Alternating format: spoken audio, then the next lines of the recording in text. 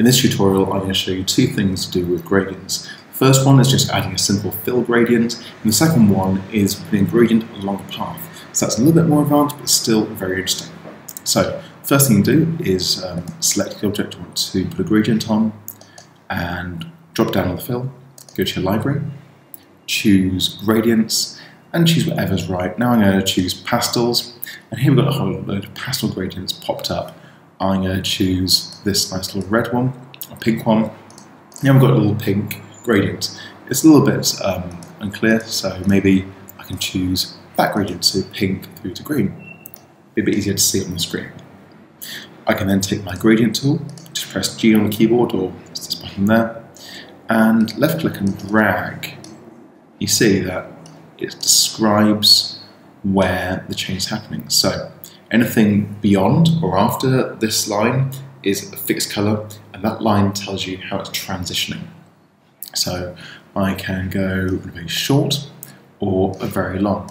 Now I'm going to say pink at the top, green at the bottom. That makes me happy in this case.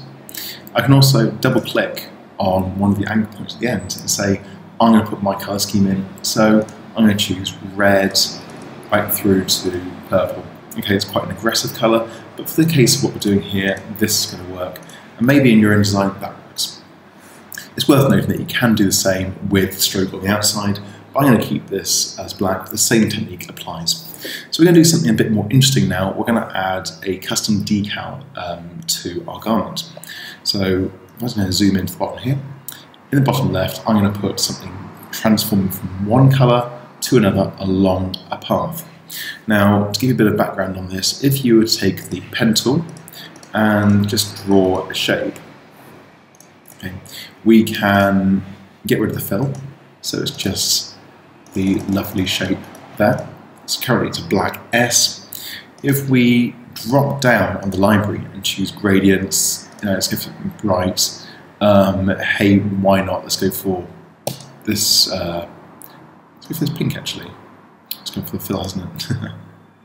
Get rid of the fill, drop down, and it's on our palette there. You can see what's happening here.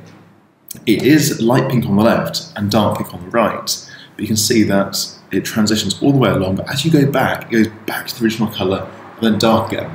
If that's what you want, great, we're fine. But if you want it to start at, say, white at the start, so here, and then move along and only become dark red at the very end, then this isn't working. So how do you do this? I'm going to just delete this. Actually, I'll make it smaller and move it along. So I'm going to put that over there just as a reference point.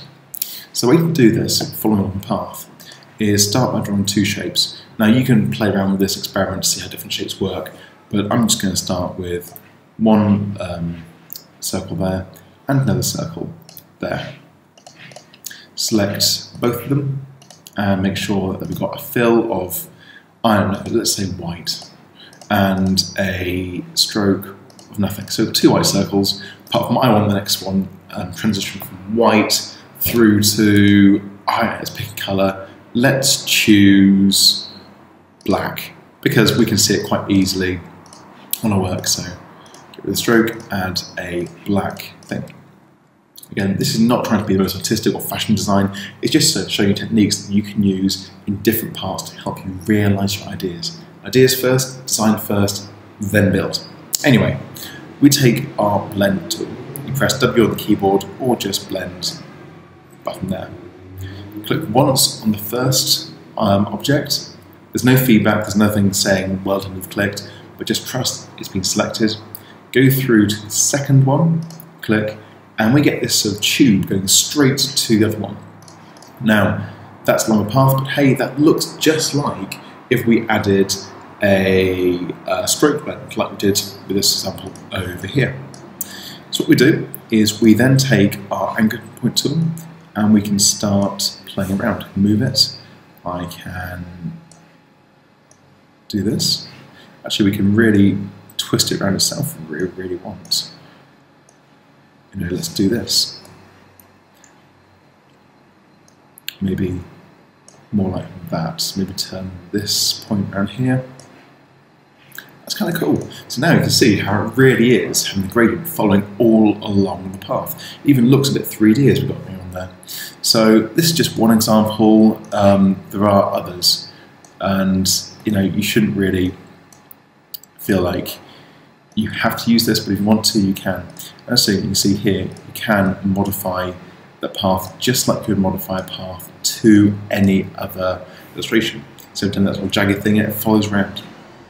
A little tool as well, once you select this, you can double click on your blend tool and you can see the kind of contours you've got. So you can choose between a line to page or a line to the object path going around. We can take a self-like steps, smooth colour. Smooth colour is the best one to go for, but anyway, that is how to put a blend along a path in Adobe Illustrator and apply a gradient to objects. Take the skills, have fun with them, and use them to great creative extent.